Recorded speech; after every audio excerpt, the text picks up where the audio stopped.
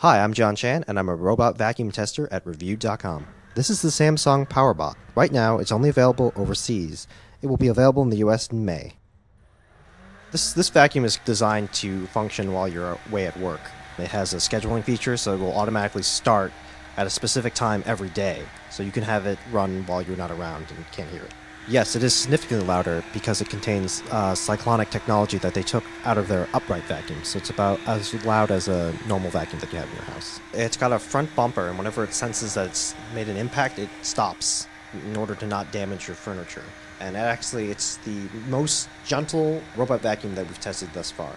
So in this case, it was a little too sensitive and didn't realize what in front of it was a carpet it was supposed to go on top of rather than a piece of furniture to avoid. Which is strange because it has something called easy pass wheels, which it's supposed to help it get over obstacles, but it could not get over the high pile carpet.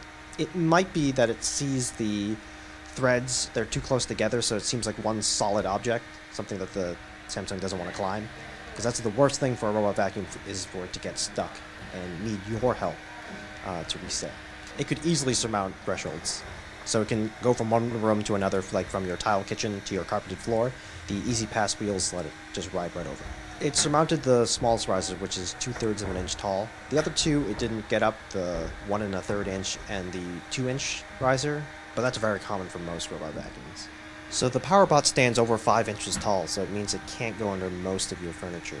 And it can't go under counters, it can't go under your couch. That bump is for its dust bin, so it can hold a large amount of dirt, more than any other vacuum we've tested thus far. So that means you will have to empty it less, but that also means it can't go under or through a lot of furniture.